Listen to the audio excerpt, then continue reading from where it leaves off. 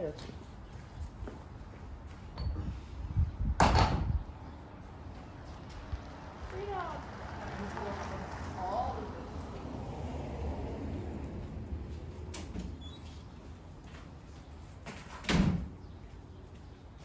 Right, so what we're going to be doing here is giving Remmi the place command. We've already kind of gone through the basics of it with him, so he does have a bit of an understanding of it. So what we're going to do is give our place command. We're going to say his name, so Remmi, and then give our place command. Remmi, place, and then if he doesn't immediately get up onto the place bed, we're going to mark that with a no and apply our e-collar. Okay, settle.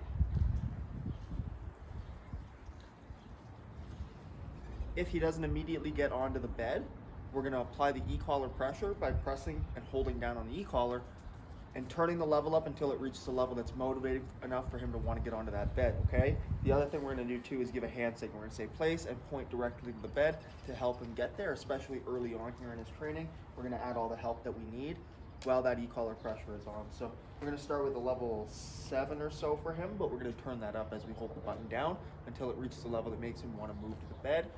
If he does go to the bed immediately when I give the command, if I say place and he goes right to the bed, we're going to mark that with good. We're going to praise him, give him a food reward, and make sure he understands that that's the right behavior that we want in that moment. So we're going to go ahead and do this here. Let's fix this.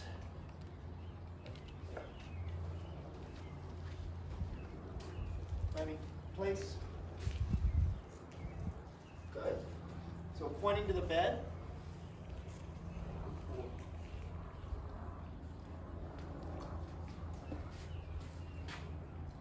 Now he's expected to stay in this command until I release him with our release cue, okay? So Remmi, break. Break is our release cue in this situation. So we're giving him about a second to respond. So if I give that command and I see that he's trying to get on that bed within the 1 second of me giving that command, I have no reason to apply that e-collar pressure or press that stimulation. If, like I said, he ignores me or does the wrong behavior, that's when I'm going to apply that stimulation to get his attention and remind him to head to the bed, okay? So we're going to do this again. Remmi, place. Good. Marking that and then rewarding him with some food.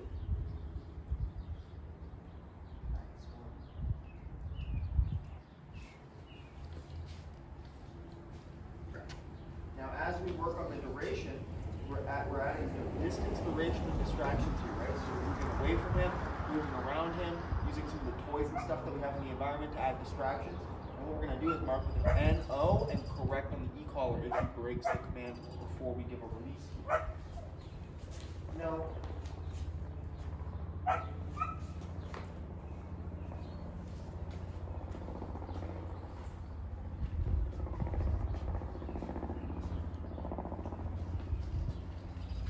No. Hold the e-collar, place, and then releasing it once he's back on the bed. So once I mark with an N and an O, I press and hold the e-collar button down until he makes his way back to that bed.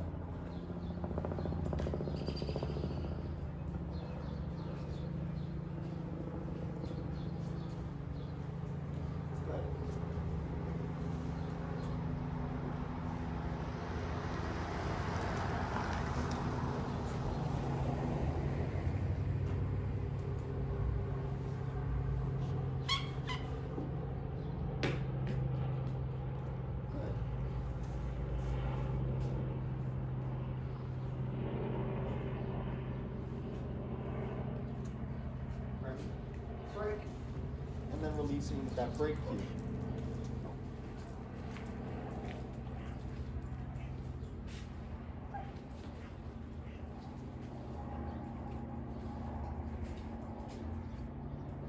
Remmi, place. Nice, good boy. Good.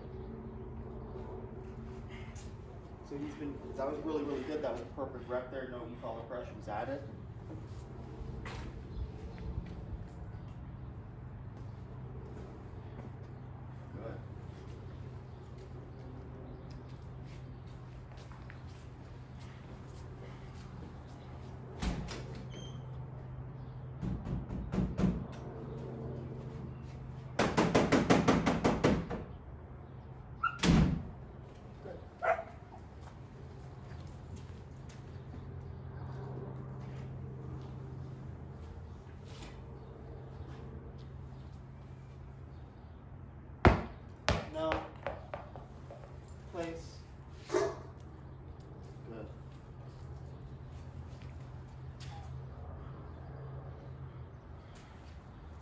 Again, marking with an NO and then pressing and holding the e-collar button down until he makes his way back towards the bed.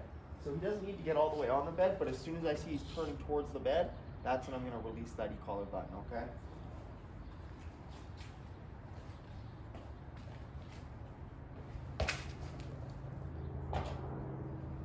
Good.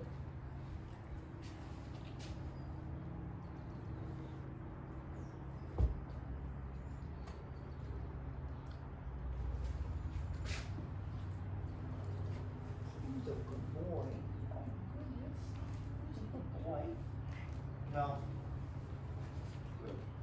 So there, now we're getting into that where I only need to tap on the e-collar button. So I'm marking with a no, quick tap on the e-collar, stepping into his space, and he's immediately fixing himself. So I only need to tap on the button, right? Just a no and a quick tap on the e-collar. Perfect. Who's a good boy? Remmi, oh my goodness, do you like this? Good.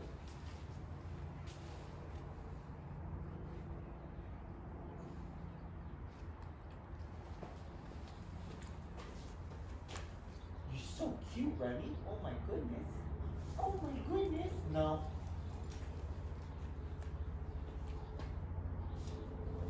You're so cute, Remmi. Oh my goodness. Oh my goodness. Good.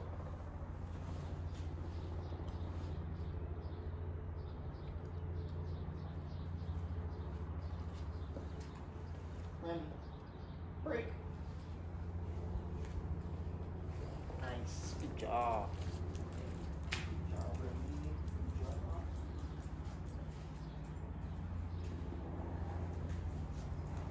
Hold on, bro. Remmi, place. Good boy. Very good. Remmi, break. Break.